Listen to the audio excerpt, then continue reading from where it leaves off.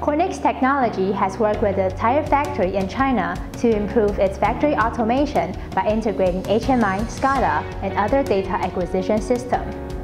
The biggest challenge of the case is to find devices with conformal coating that can resist the environmental conditions, such as high moisture, corrosion of sulfide, wide voltage, and extreme temperature.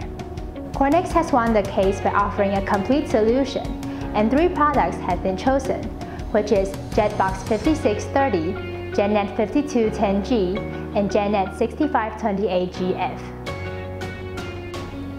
JetBox5630 works as Modbus RTU with Modbus TCP gateway. By using its multiple interfaces, including LAN, DIO, and serial ports, the computer were installed in small spaces in the factory field to collect data from different networking equipment, PLCs, and other devices.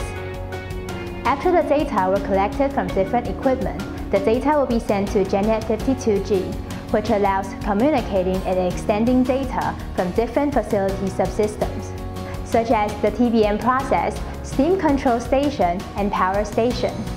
Due to the conformal coating, the device is able to prevent moisture and corrosion from factory fields, and also the extreme temperature from the factory floors.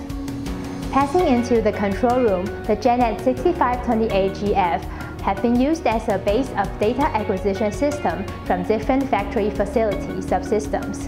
It enabled users to add up to 18 fiber interfaces in one single rack mount switch. Administrators can now manage the network from different product lines more efficiently and cost-effectively.